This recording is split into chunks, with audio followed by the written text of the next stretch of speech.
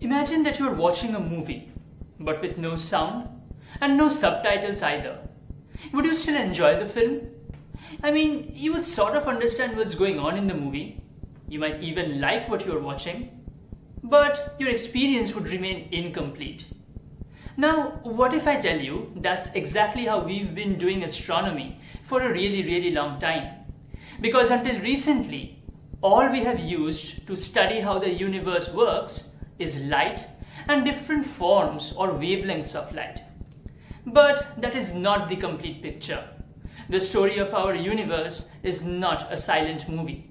It is full of characters that chirp. And no, I'm not talking about cosmic birds, but rather black holes. I'm sure you've all heard about black holes. Those mysterious objects which are as heavy as stars and as small as cities and from which even light cannot escape. Now imagine two black holes spiraling around each other at incredible speeds. Einstein predicted that when this happens, it stretches and squeezes the entire fabric of space-time, sending out powerful ripples through space.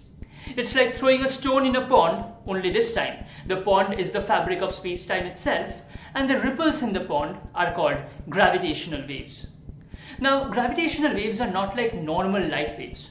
They cannot be detected by ordinary telescopes, but like sound waves, they vibrate the medium through which they travel. In my research, I am going to try and find out the direction in the sky these gravitational waves are coming from, using the power of artificial intelligence. But in order to do that, we first need to detect the gravitational waves on Earth. And like I've mentioned, normal telescopes cannot detect gravitational waves.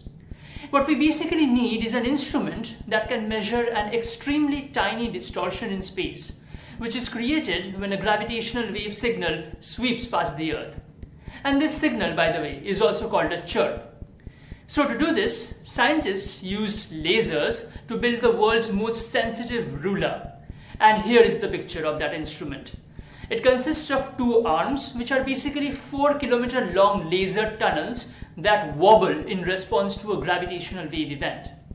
Now, my job is to use these LIGO detectors like a GPS device.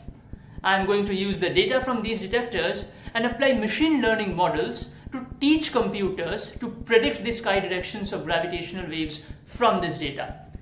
We believe that using my method, we can localize gravitational waves orders of magnitude faster than current methods. The universe is talking to us, and finally we have the technology to listen to its story. Thank you.